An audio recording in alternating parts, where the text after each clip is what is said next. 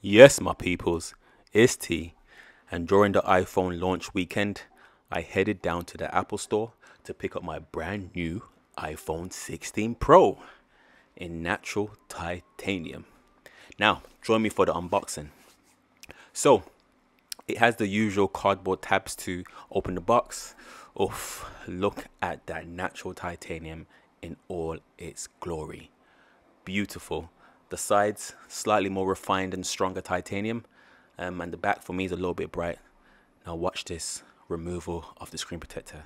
Always very satisfying indeed.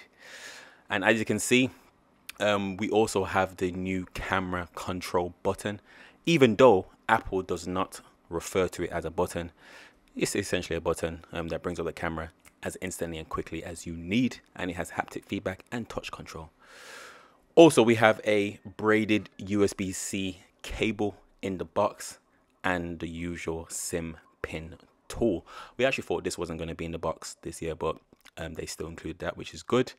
And of course, the USB-C cable, just a regular 2 meters as well in the box.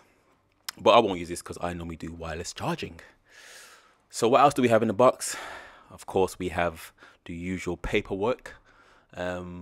And this year Apple hasn't included any stickers for the first time in ever, so that's very sad to see that go, but who really uses them anyway? But yeah, these papers, yeah, we don't need that. Let's get rid of that.